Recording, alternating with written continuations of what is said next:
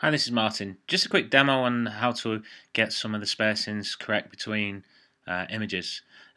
If it's only two, it's kind of a little bit more tricky than if there was four or five. So I've just kind of placed one image on here, and I want to place another on here, and then get all the spacings between them the same. So I'm going to drag the image up onto the screen that I want to put down here. And the first thing I'm going to do, I've got this image, it looks correct, so I'm going to go to it, I'm going to go to copy.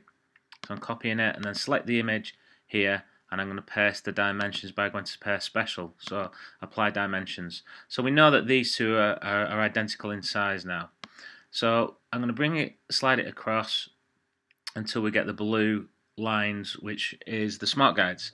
So they're perfectly aligned now. And I know that they're the same size, and I know that I bled it right to the edge of the page. So kind of equally top and bottom on where the page is. Now I want to match this gap between these images to this image here.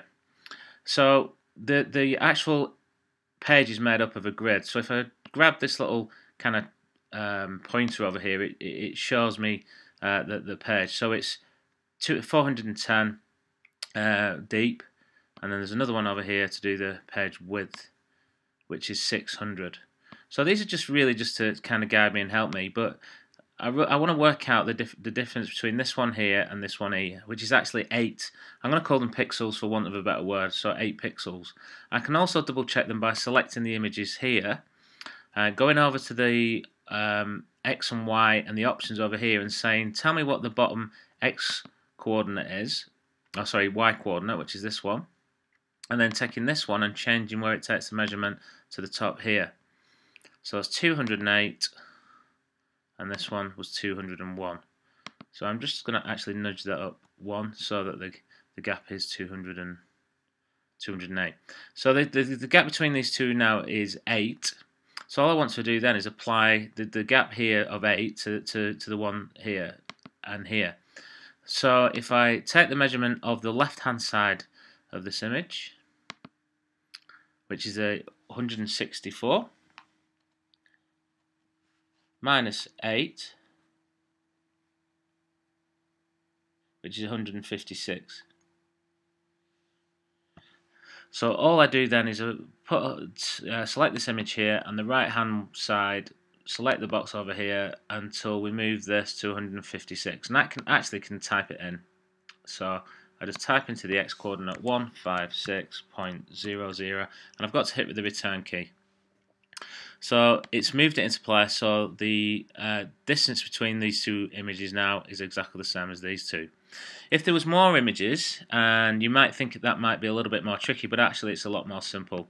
So I've dragged an image in here, and I want to put 4 images down the right hand side. So all I'm simply going to do is kind of roughly resize it to about the right size to give me 4.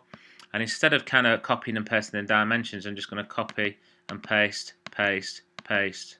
So that gives me my 4 images now. So there's 1, 2, 3, 4. So I'm going to deal with it being the same image in a second. I don't have to really worry about position or where it is on the screen or alignment. But what I am going to do is worry about where the edge of the image is in relation to the edge of the paper, because when I'm going to adjust or get the spacings in between these images the same, what the software does do is it looks at the first one, looks at the last one, then divides and gives us an average between the two. So what I'm going to do to get the spacing correct is select the first one, the second by holding down the shift key, hold down the shift key or keep it held down, the third and the fourth, so they're all selected together. On the left hand side tool button over here, there's a button that says distribute the spacings either horizontally or vertical. So I've done the vertical, so they're all now equally spaced. Then there's a button above that for alignment. So I'm going to align them on the horizontal centers. So they're all aligned there now.